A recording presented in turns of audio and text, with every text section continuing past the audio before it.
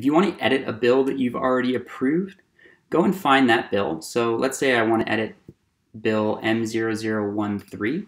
I'm going to click on the manifest ID, aka the bill ID, and I'm going to scroll down to the bottom, and I'm going to click on the Update Bill button.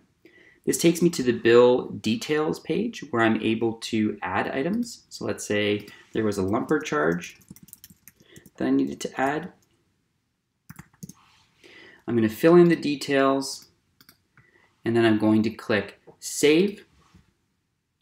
And by taking these steps, you've just updated the bill. So now the total payout to the carrier is $4,300, not $4,100 as it was before.